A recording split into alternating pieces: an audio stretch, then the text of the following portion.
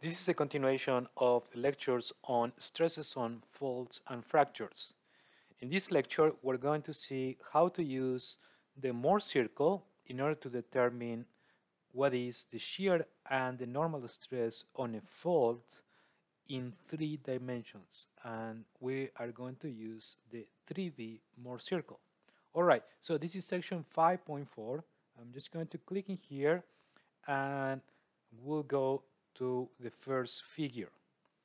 The general idea behind this problem is, as I was saying before, for a an element or in general any place under given stress conditions of horizontal stresses and vertical stress, and for a plane oriented at an arbitrary orientation with a given strike and dip, we would like to determine what is the shear stress on that plane, which means parallel to that plane, and what is the normal stress, the stress component normal to that plane, so we can get to know if the fault is under stable or unstable conditions.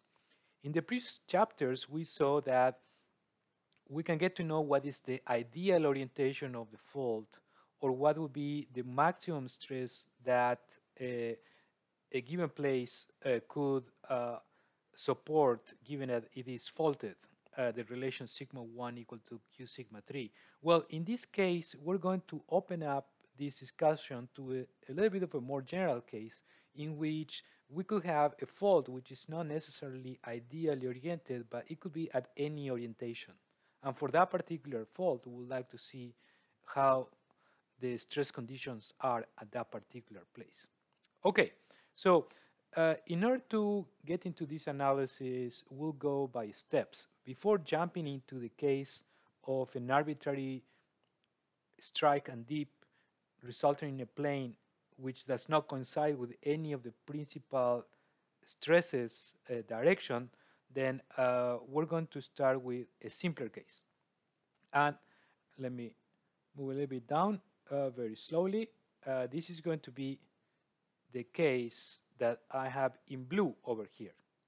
So the first thing we're going to see is what will be the stresses on planes, like this blue one over here, that result of a combination of sigma v and sigma h mean. And that will be a plane that goes from the plane of sigma v to the plane of sigma h mean. And you could think that, as we have been doing before, imagine a plane in which there is a hinge here in the strike line for this particular case, and it could be that angle beta 1 could be 0, and 0 would be the vertical stress, or it could be 90, and that angle then would be this hidden side of the cube in the back, which will coincide with sigma h mean. So let's see how that applies to the 3D Mohr circle. Well, for beta 1 equal to 0, that will mean that our stress is going to be sigma v, and it's going to be this plane over here. For this particular location, the place in the Mohr circle is the place of the principal stress sigma v, and it's a point right here where I am moving the mouse. If beta 1 is equal to 90 degrees, then we'll go all the way to the back plane, which is subjected to the stress, which is equal to sigma h mean, which is a point over here. And everything in between for beta 1 that goes from 0 to 90 degrees are going to be state of stresses that are on this blue circle. For example, for beta 1 equal to 45 degrees, in the Mohr circle, we have to multiply that times 2. So that's going to be a point right over here. 45 times 2, that's going to be 90. This is that point. This is the point of the maximum shear stress, but not necessarily of the maximum shear to effective normal stress ratio, which is this point over here. We'll get back to this later on. But the blue circle, that's the overall message, it represents all the possible combinations of normal stress and shear stress for these planes that are a combination of sigma v and sigma h mean with beta 1 that goes from 0 to 90. Notice for all those planes, whatever is the value of beta 1, those planes are going to be collinear with sigma h max, or sigma h max direction is going to coincide with the direction of the plane. So if you were, for example, to try to decompose what is sigma h max on that plane, there wouldn't be any a shear component on that because they have the same direction. You could also think that in a slightly different way.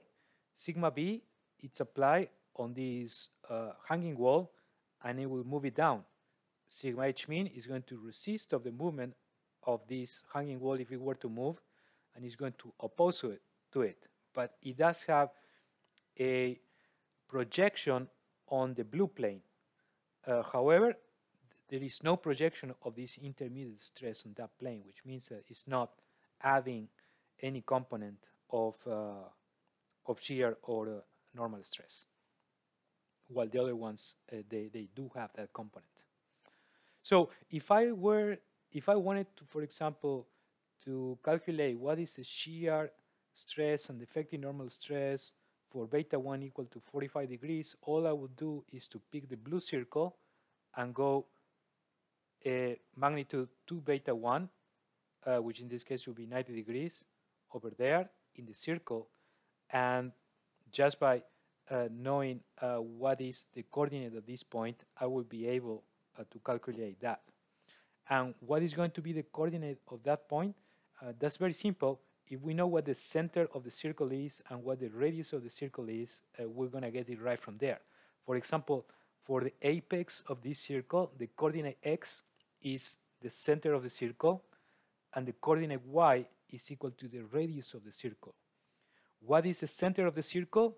Is the average of sigma h mean and sigma v, or sigma h mean plus sigma v divided by 2. And the radius of the circle is the half of the diameter. Sigma v minus sigma h mean divided by 2, that's the radius of the circle. And that will be the value of the shear stress. In general, that equation, here we have one example. For the normal stress, we're going to have that this is going to be equal to the, let me write that in a separate equation. Let me come back over here. So in the general case, this is going to be for any Mohr circle,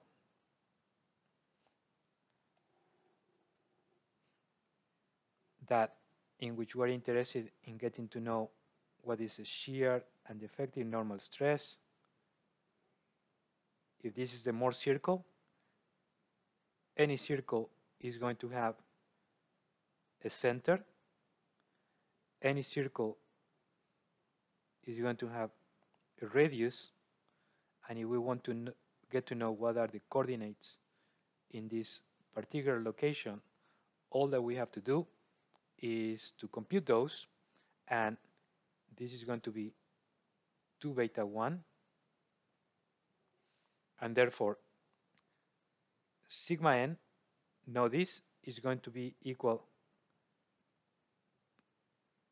to the center of the circle plus the radius of the circle times the projection of that radius on the x-axis, which in this case is the cosine of 2 beta 1. And the shear stress is just going to be equal to the radius of the circle projected on the vertical axis, and that's equal to sine of 2 beta 1. Where, let's say that this is sigma 3 in Roman numbers and sigma 1. This is going to apply to any circle, so you don't have to use the maximum and the minimum principal stress. It's going to apply any circle, but I just want to make a case here that for these two equations, the center is simply the average of the two stresses you are considering, and the radius is going to be half of the diameter or the difference in these two.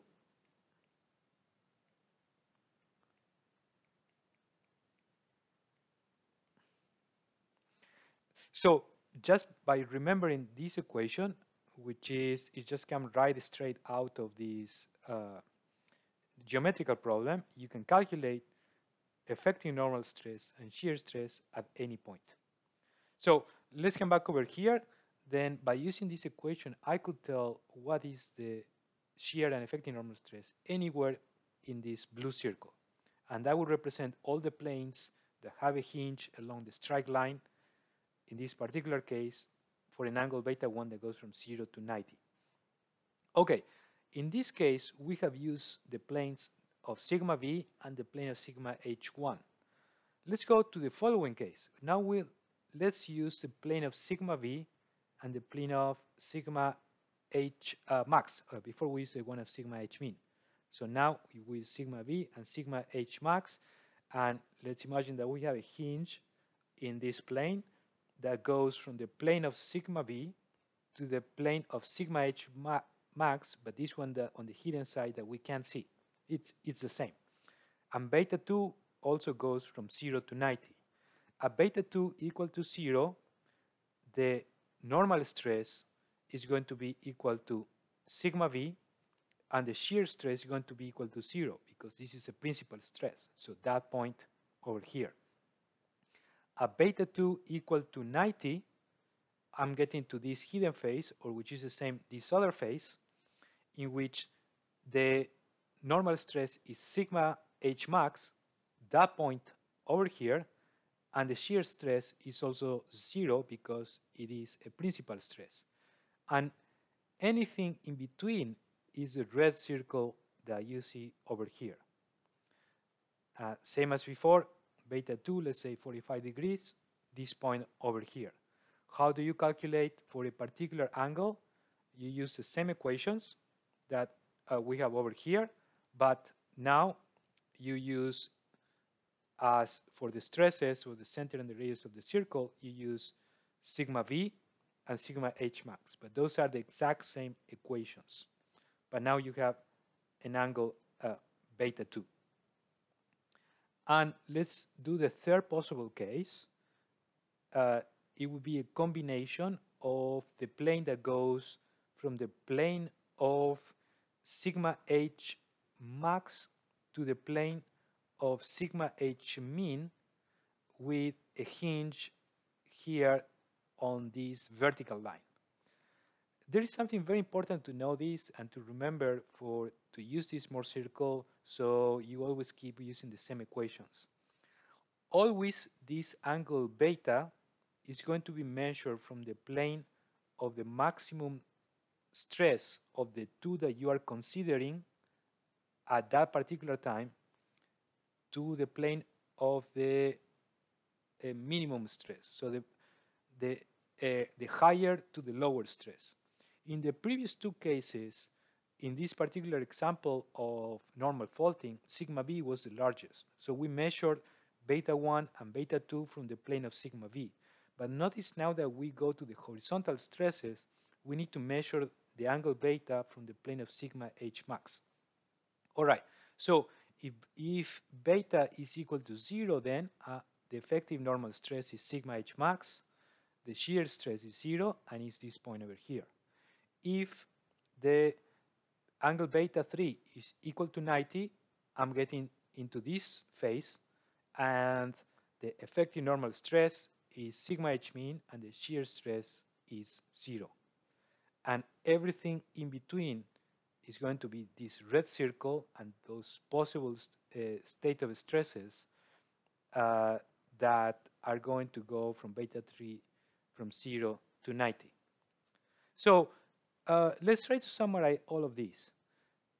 These three lines, the red, the blue, and the green, they represent all the possible state of stress or combinations of shear stress and effective normal stress for planes that are oriented either with this blue orientation, the green, or the red.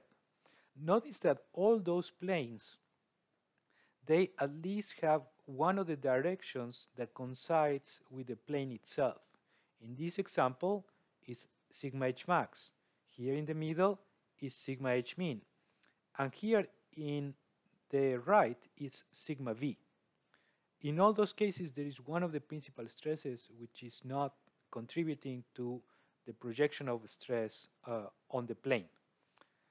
And what that means is that these three circles, they are representing just a subset of all the possible cases. And they're representing all those cases in which at least one of the principal stresses coincides with the plane. If some of those planes for a particular fault or a particular fracture does not coincide with one of the direction of principal stresses, then you will have something like this, something which is called an oblique fault or an oblique fracture that doesn't coincide with any of those principal stresses. And those planes are going to have a shear stress and effective normal stress that is going to be within this shaded area, within the three circles. So there are methods in order to solve this geometrically, similar to what I have done with beta 1, beta 2, and beta 3, but we're not going to solve them geometrical because it's actually quite difficult, takes a long time, and we have a better method to do that mathematically.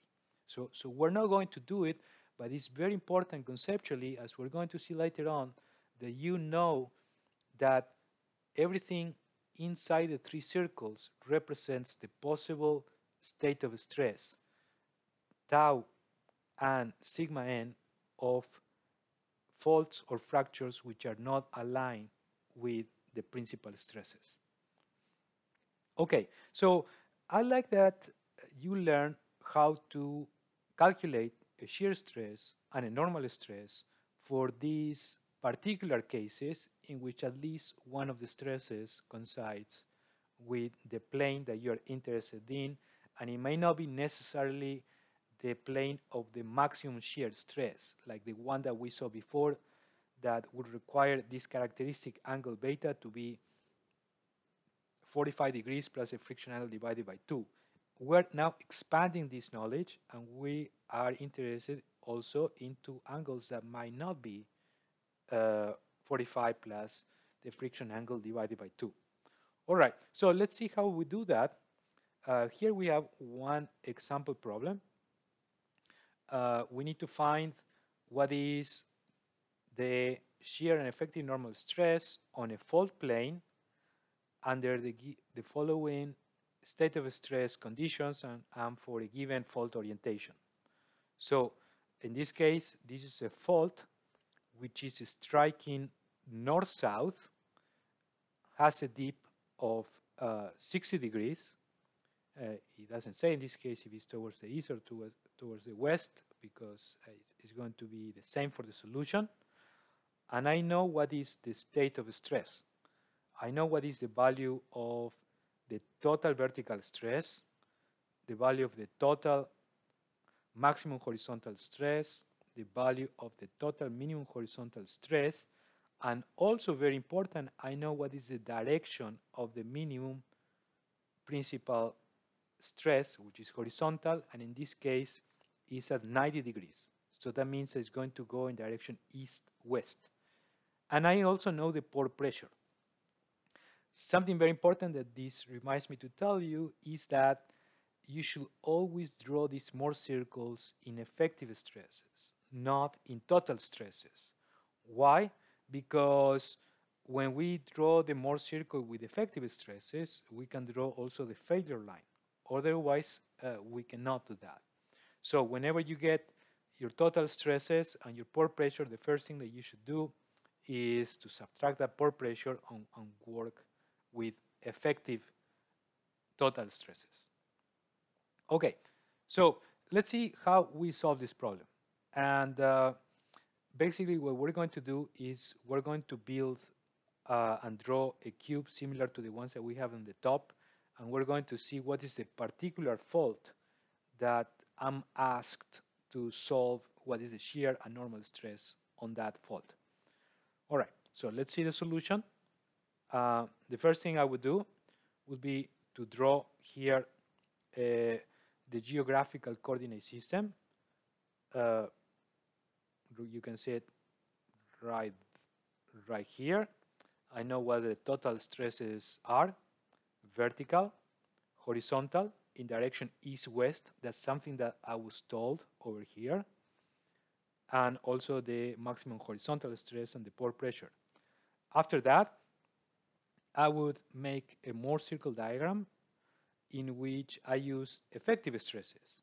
So subtracting pore pressure from these total stresses, I'm going to have here 13 megapascals of effective vertical stress. I'm going to have 10 megapascals of effective horizontal maximum stress and 3.8 megapascals of horizontal minimum effective stress. Okay, the second thing after I do this, and this is the same cube, would be to find this particular fault. All right, this particular fault has a strike of 0, which means north-south, and that's the line of strike. And it has a dip of 60 degrees. And in this case, I drew this one going towards the east. So this angle is 60 degrees, the real angle of dip. Okay, how do I take that to the Mohr circle? Well, if this is a plane that appears to be a plane that results from a combination of this plane sigma v and sigma h mean with a hinge on this line, then the Mohr circle I need is a Mohr circle that combines sigma v and sigma h mean. And that Mohr circle is this one, the ones that go from 13.8 for, it goes from 13 megapascals for sigma v to 3.8 megapascals for sigma h mean, which is this point over here.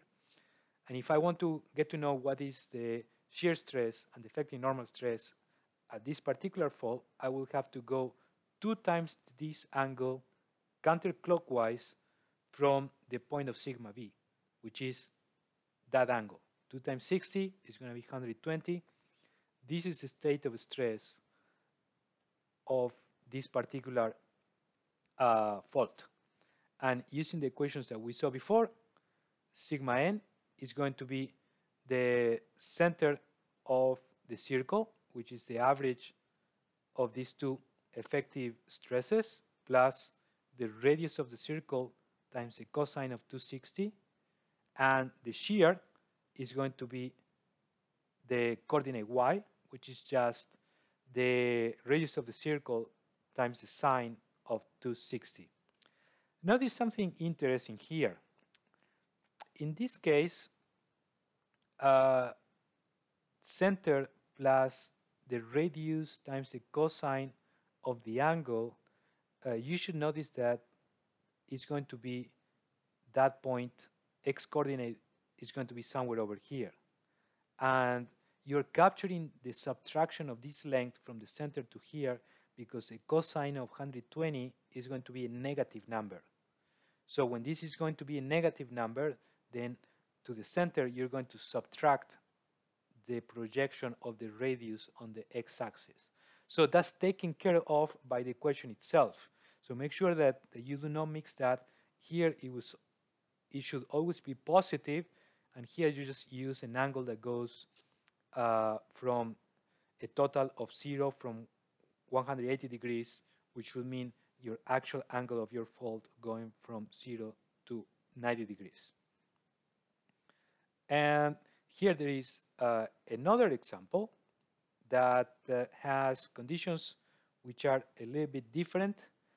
Now my stresses are not aligned with the north and the south or the east and the west. So doing a 3D plot or a 3D cube, it's a little bit challenging. Instead, what we're going to do is to do a top view, okay? And for this particular case, let's see our fault has an azimuth on a strike that is 60 degrees from the north towards the east. So this is that strike. The blue one, the blue line is the fault. And also I know that the stresses are going to be maximum, in this case, vertical stress is going to be 30 megapascal total. Maximum horizontal is going to be 45 megapascal total, and the minimum principal stress is going to be 25 megapascal total, which means that in this case we are under strike slip conditions because 45 is the maximum. And also I have a pore pressure of 15. And notice also that the direction of the minimum principal stress is 25 megapascals, the minimum horizontal total stress. And just a reminder, azimuth is the angle from the north towards the particular line you're considering. So that means that in this case, SH mean is at 30 degrees from the north towards the east. So is this angle over here. All right, so let's see how we solve this problem. This one is a little bit more difficult than the one before, so let me work it from scratch. It's just going to take 1 minute. You just need to be a little bit careful drawing, the same as we did before with some of the drawings of faults. And if I wanted to solve this particular problem, I would do the following drawing. First, I will start by drawing the cube in which I'm going to apply the stresses. If I know that this is the north and this is the east, I'm going to take this to a bigger scale. And here I'm being told that the minimum principal stress is going to be 30 degrees from the north towards the east. Then the second thing I'm going to do is to look for that direction. And let's say this is 30 degrees. If this is the direction of SH mean, that means that perpendicular to that, I'm going to have the direction of SH max. So a line perpendicular to this one is going to be a line somewhere over here. And this is going to be the direction of SH max. Remember, a fundamental condition of a principal stress is that they are perpendicular to each other. So this is going to be the direction of SH max, and my block that I'm going to consider is going to be a block like this, with the principal stresses applied normal to these surfaces. And let me erase these lines that I used before. This angle is going to be 30 degrees. And the next thing I would do is to locate my fault. And this particular fault, we were saying it's going to have a dip of 90 degrees, and it is oriented 60 degrees from the north towards the east. So it's going to be this line over here, which in the plot I was making before is going to be, let me do it with another color. If this is 30 and 60 degrees from the north towards the east is going to be a line more or less somewhere over here. This is the fault.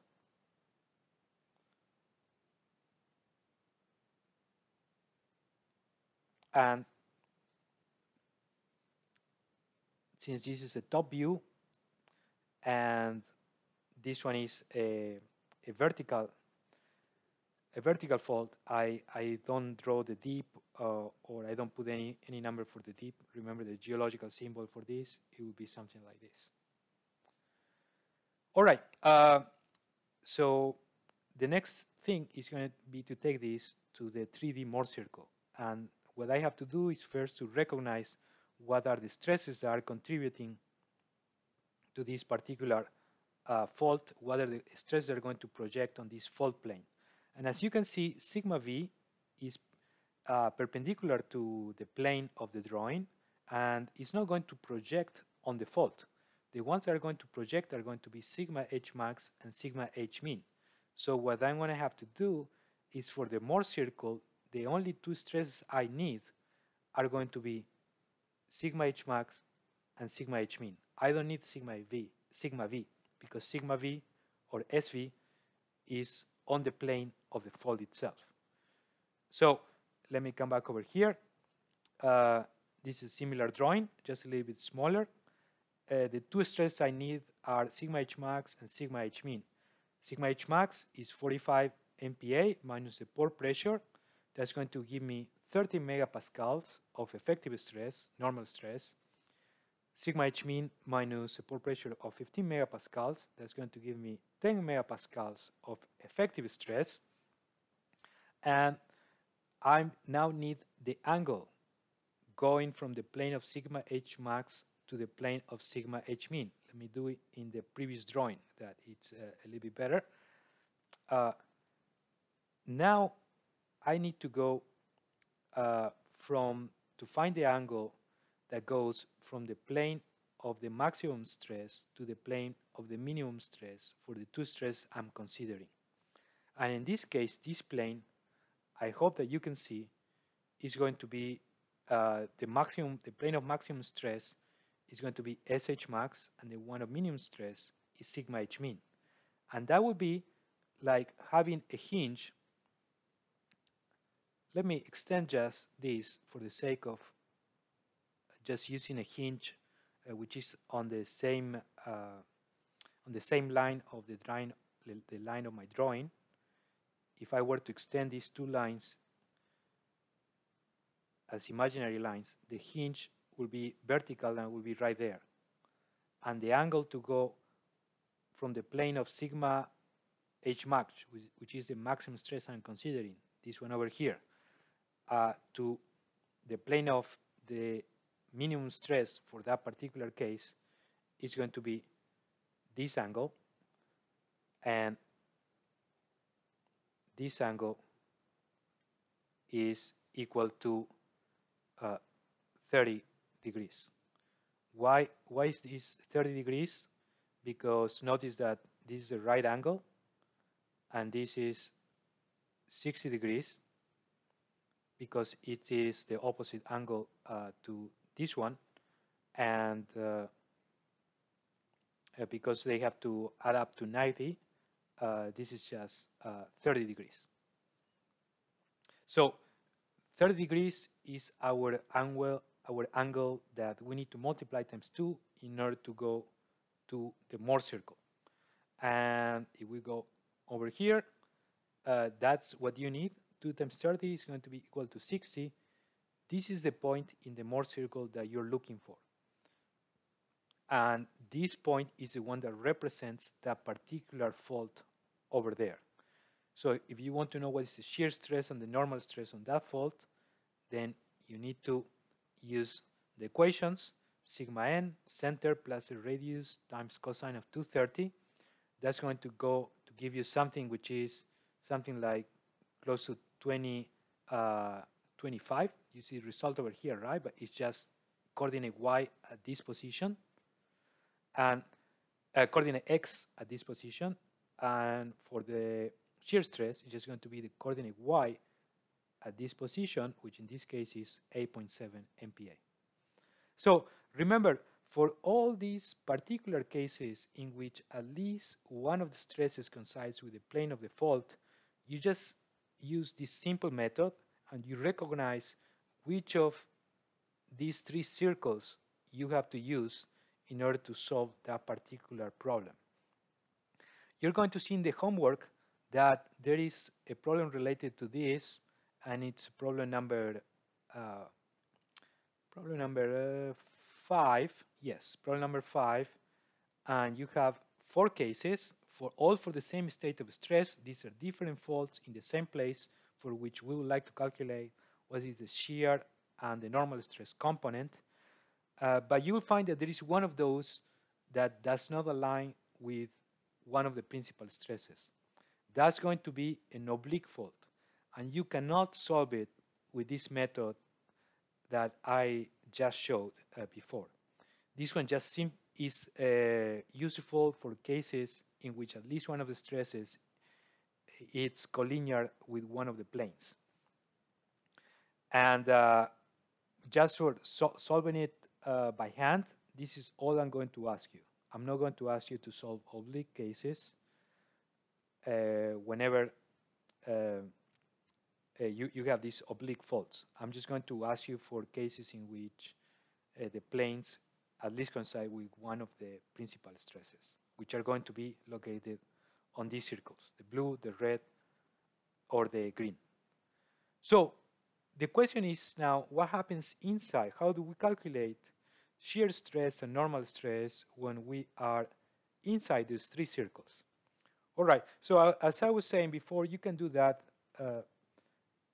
geometrically, but it's quite a long procedure, and we have an alternative method to solve that, which is not geometric, but it involves a little bit more of advanced linear algebra. And this is called the tensor method. I like that you know what this method is about, but I'm not asking you to get to know how to use it or how to apply it. If you're interested in this and you want to do it on your own, I can help you with it. Actually, I have a problem in the homework which is optional. You can do it if you want, but if you don't want to do it, just don't do it. I'm just asking you for the concepts behind this tensor method. All right, let's see what this tensor method is about. In the tensor method, what we do is we write the principal stress tensor, which is a matrix, in the coordinate system in which we have the north, the east, and the down directions. So any principal stress matrix with the maximum principal stress in the direction of the maximum direction and the minimum principal stress in the direction of the minimum direction, that's going to be a matrix. But that matrix, whatever its orientation is, whether it's stress, one of the stresses is vertical or not, can be written in the geographical coordinate system by doing a matrix transformation. This matrix transformation is explained over here, and it depends on what is the orientation of the axis of those principal directions with respect to the geographical coordinate system. So if you know what these alpha, beta, and gamma angles are, you can build this transformation matrix, which is just a change of coordinate system, and you can calculate what is that geographical stress tensor based on the principal stress tensor. Once you have that, we are halfway of solving the problem. We know what the stress tensor in geographical coordinates is. The second thing to do is to project that stress tensor on the local coordinate system of the fault. What is the local coordinate system of the fault? Is the one that is composed by deep strike and normal vectors. And this goes by the name of the DSN coordinate system where D is for the dip, S for strike, and N is for normal. If you notice, this is also a right-handed coordinate system. The first component is dip, so that would be your index finger, which in this case is pointing down towards the southeast. The middle finger will be the strike, which in this case is on the horizontal plane, and it's pointing north in northeast direction. And your thumb of your right hand always is going to be the normal direction. And that's going to be the coordinate system of the fault. Do you remember that in the previous lecture I told you about the strike, that sometimes the actual value of the strike would depend on the direction of the dip? Here you have the reason. The strike angle is going to be the angle between the north and the vector component of the strike. And you may imagine how this strike is going to vary if the dip, instead of going in direction southeast, like in this case, would be on the opposite direction, going direction northwest, then this strike would be pointing in this direction, now towards the southwest. And the strike will be this amount plus 180 degrees. And just as an example, let's see how this will look on a stereo net. This fault is that one, right? More or less the same. And here we see the pole of the fault, and over here we see what is the strike and what is the dip. So in this case, just try to do this with me as you watch the video. You could put your index finger going down in the direction of the dip. That's going to be the dip vector. Your middle finger is going to go in the direction of the strike, and your thumb is going to be perpendicular to those two. And that's going to give you a strike of 30 degrees, which is what you see over here. In this case, 54 is the dip. While if you had the opposite, let me come back to 2D over here. If you had a fault somewhere over here, now I'm going to be looking at this one over here. Now, if your dip vector is going down, dip is going to go in direction northwest. Now your strike finger is going to be pointing in direction southeast, which is your middle finger. And that's why the angle of a strike now is over 180 degrees, and it's 209, because now it is this angle from here to there. Okay, so once we define that, we can also build a matrix for this particular coordinate system, or we just can multiply by the vector. But at the end of the day, I'm going to be able to multiply these matrices times the vectors that tell us the orientation of that fault with respect to the geographical coordinate system. And with that, I'm going to be able to compute with a series of matrix time vector product and then dot products, which are projections either on the normal direction or in the dip direction or the strike direction. I'm going to be able to calculate the normal stress or the shear stresses either in the dip direction or in the strike direction. And the total shear stress is going to be a vectorial summation of those two. And by doing those operations, I can calculate what is the value of the normal stress and the shear stress for all those planes that may not be aligned with one of the directions of principal stresses. Of course, this method is also going to work for those cases that we saw before, but it's also going to work for the cases that we couldn't solve before. And here you have some examples of application, how to use this. Again, you don't have to do it, But if you are a little bit bored now and you want to try this and do a little bit of linear algebra, matrix multiplications, and for loops, this is an excellent problem to work with. Okay, so this ends this particular topic, and uh, with this topic also we finish with the basic and fundamental concepts about faults, ideal orientation, stresses on faults. In the following section, we'll see how to apply this knowledge to reservoir geomechanics.